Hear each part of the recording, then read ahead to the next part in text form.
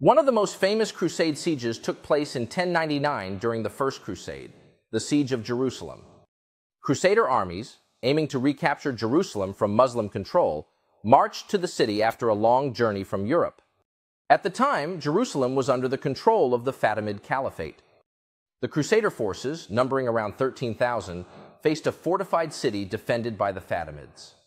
Despite the city's strong walls, the Crusaders managed to breach Jerusalem's defenses after days of fierce fighting and siege tactics.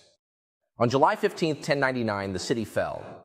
Following the capture, a massacre ensued, with thousands of Muslims and Jews reportedly killed.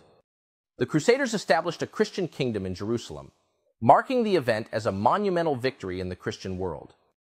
This siege left a lasting impact on both Christian and Islamic histories, becoming a symbol of the Crusades' brutality and ambition. The story of the Siege of Jerusalem continues to echo through history, reminding us of the complexities of faith and conflict.